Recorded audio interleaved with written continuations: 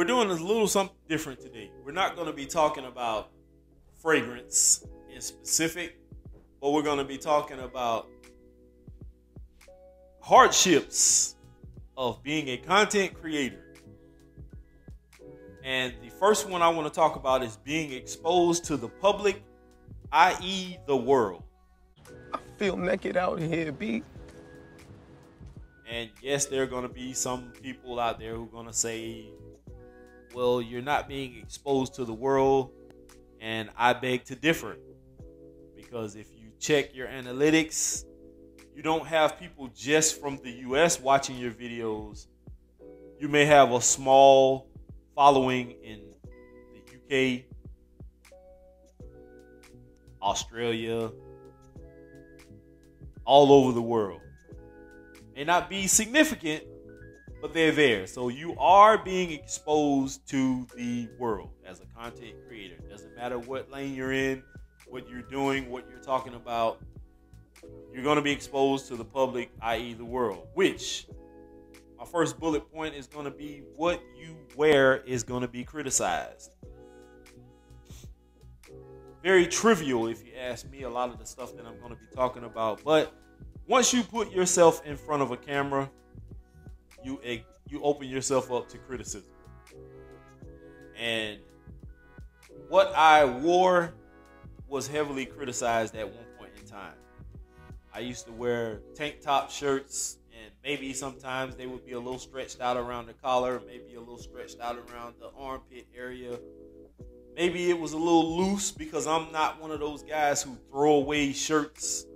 You know, if my shirts don't have holes in them and aren't super dingy, I'm not going to throw them away. I'm just going to use those shirts when I cut grass, when I go to work, things like that. So, you know, that I expose myself to that. How you look, personal appearance is another thing that people are going to criticize you on. I commented on a post about LeBron James, and it was, you know, something old. I think it was on a Instagram or somewhere. It was some kind of NBA history thing or whatever. It showed LeBron James was, you know, in a practice facility somewhere. I guess he was with the Heat or whoever, whatever team it was. But I know Dwayne Wade and a couple of other guys were in the gym, and LeBron was just throwing himself alleys, lobs, you know, bouncing the ball off, dunking it. And I commented, in which everybody was commenting, but I commented and I said to the effect of, not really impressive. I've seen dunks like this before in person, you know, when I was in high school, before LeBron James was even, you know, thought about. And whether or not I should have said something or not, that's irrelevant to me. But I was attacked heavily by that comment. Like, all the focus went from that to just me voicing my personal opinion. And somebody came in the comment section and said, oh, well, you're bald and you're fat. And they went to the extreme of going to my Instagram channel and looking at a picture of my girlfriend and I, in which both of us are a little on the heavier set side. But that's okay.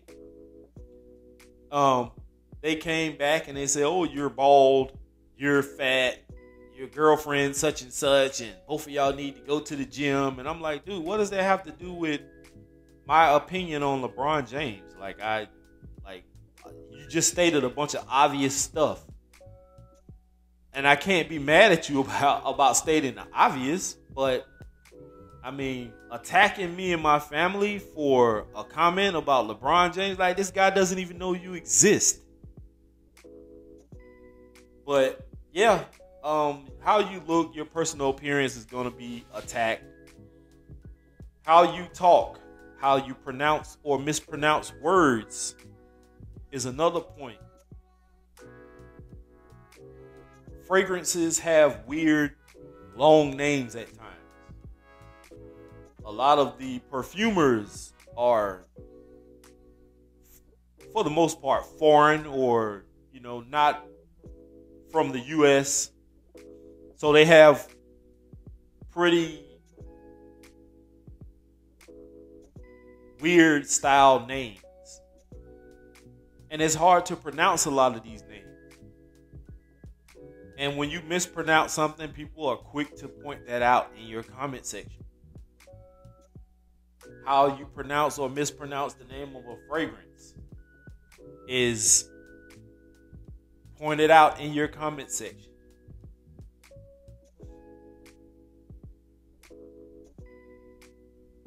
People wanting us to also be perfect or be like or similar to other channels is another thing that's going to be talked about, because not all of us reviewers are the same.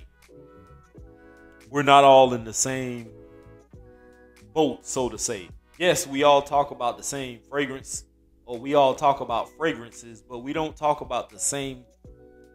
Our style of reviewing, I should say, is not going to be the same. If that was the case, then it would be boring. You would only be able to choose one channel, and that would be it.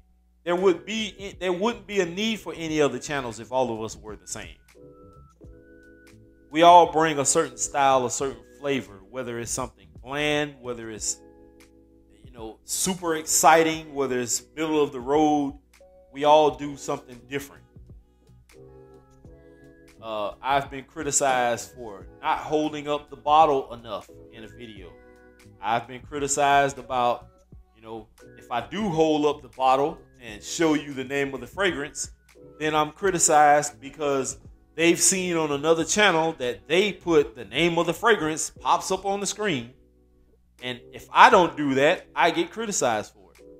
So now not only do you want me to hold up the bottle, but you also want me to put the name of the fragrance up on the screen also, because you've seen somebody else do that. If you had never seen that before, you wouldn't even ask me to do that. And then I'm speaking the notes in the video. That's not good enough. You want us to put the name of the notes on the screen. Not only that, it's also going to be in many people's description. So you're going to get the notes. So not only do you want to see the visual, now you also want to be able to read it also in the description. If we don't put links, if we don't put all this other stuff in the description, you get criticized for that. None of us are perfect, guys.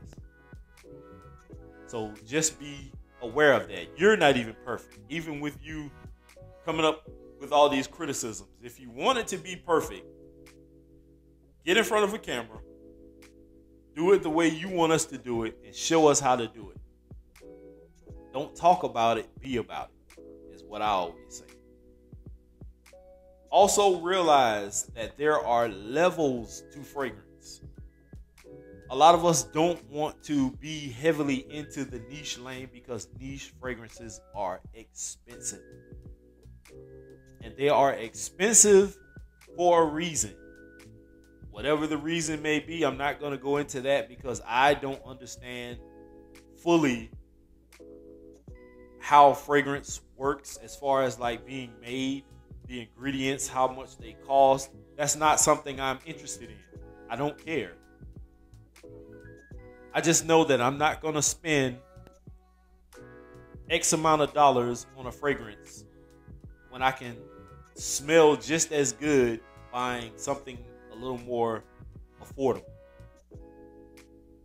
Now, once you get to a level of, let's just say, designer, and you're tired of the same old, and you want to experience something different, yes, it's okay to get niche. But I will say this, you don't have to run out and buy niche, a full bottle, full presentation. You can always subscribe to subscription websites like Royalty Sense,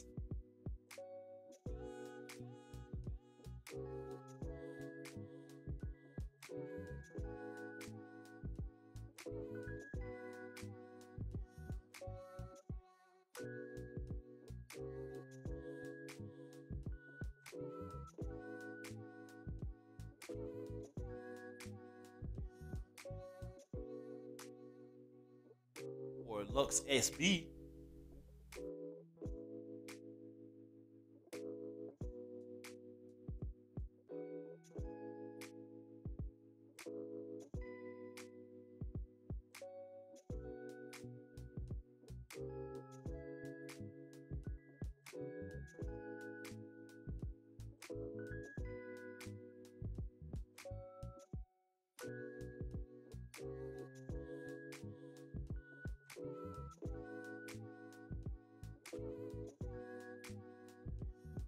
where they can supply all your fragrance needs.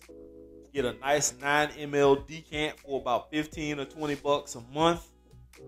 One of those sites, I know you can at least get up to 2 fragrances a month. I do 1 a month, but it works. And I can experience those fragrances and not worry about spending $200, $300, $400, $500 on a bottle. I can just wear that decant, and if I like it enough, then I'll make the decision to go ahead and buy it. But other than that, I'm not going to run out and continuously buy a whole bunch of expensive fragrances. And yes, I've also been criticized because, you know, buying a bunch of cheapies, people say, oh, well, you shouldn't just buy a bunch of cheapies. You should just save that $20 and put it together, save it, and buy what you really want. Yeah, you can do that also. But I was buying them because of my channel. And I needed content for my channel. I don't have people sending me free bottles of stuff like a lot of these other reviewers do. I don't have those kind of connects. I don't have contacts like that. I have to work for what I want. A lot of people can sit back and just get companies to send them Rosia fragrances and all these other things. I don't have it like that. So I have to go out and purchase things to bring you guys this content. But I'm at a point now where I'm just reviewing what I have, and that's going to be it. I've sold off a lot of my collection, so that's just how it goes with me. I've hit a turning point in my fragrance journey, and I'm not willing to spend a whole ton of money anymore on buying a bunch of fragrances. I'm just going to bring you what I have, and whatever decants I get in the mail, I'll bring those to you as I wear them, and you guys can choose whether you want to deal with them or not. I know I was a little long-winded with the first points, but this one is going to be pretty short. And I only have one question when it comes to this specific one. Trolling / trolls. My question is, what is the purpose? And I know trolling sometimes comes from people who don't know you, and those people don't know you because they haven't taken the time to get to know you. They just see your face and it automatically triggers them. And they say, oh, well, I don't like this person. I'm going to trigger them and try to trick them out of their position, get them mad, get under their skin. And it has worked in the past. When I first started reviewing, I had an altercation. I'm not going to go back into that because that was a long time ago. And water under the bridge on my end. What other people are doing or saying still on their channels, that's on them. They have some growing to do. But me personally, I'm over it. I actually took down the videos that I did in response to being attacked by said people. I have never jumped in front of this camera or any other camera and just blatantly attacked anybody. It was always because I was being attacked. But I have deleted those videos. That was something that I didn't want my channel to be about. And so I got rid of those things, and now I am straight shooter. I only talk about what I want to talk about, and that's pretty much it. My love of fragrance far exceeds the negativity. I enjoy being a part of this fragrance community a lot. There are a lot of bad things that come with it, but if we choose to focus solely on that, then that's pretty much what you're going to get.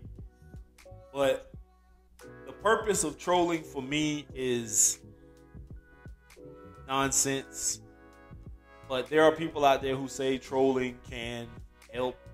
I don't see how, but it is what it is. So moving right along. Last but definitely not least, monetization. Monetization seems to be a big big point for a lot of people. And when I first came into Fragcom, I knew absolutely nothing about being monetized until I was close to that 1,000 subscriber mark, which is one of the marks you have to hit to become monetized, along with some other things you have to do first. But hitting 1,000 subscribers is one of the milestones that you have to hit to be on your way to be monetized.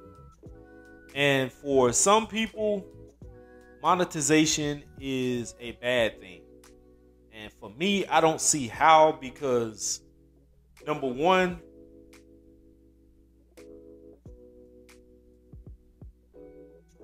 companies pay for advertisement. And our channels are like advertisements for fragrance companies or whatever you choose to do, whether it's you're advertising for tools, tents, hunting equipment, whatever the case may be, that those videos are like advertisements. So if you want to look at it that way, then we're like advertisers getting paid to advertise, which is a good thing for monetization. People say, well, when you're monetized, it sways your opinion about the fragrance. In some cases, maybe it does. But I can assure you, for somebody like me, that doesn't persuade me at all. Now, I'm not going to be the one who sits here and says something is trash or something smells, like toilet water or something. I'm not going to go to that extreme, but I will say that this fragrance maybe just doesn't work for me. It isn't for me.